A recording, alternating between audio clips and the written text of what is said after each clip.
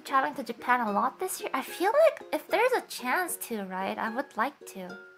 Like, what I realized when I was here is the fact that being here physically makes a lot of things very easy.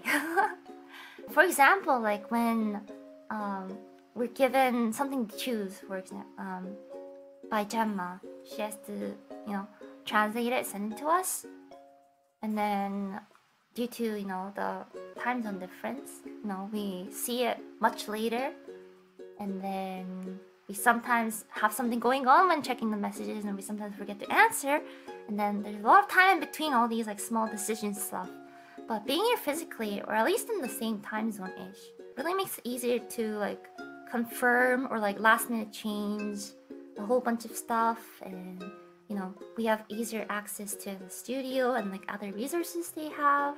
Yeah, if there are stuff to be done, then it would be really easy to be here. Yeah, plus no more like early morning meetings and stuff.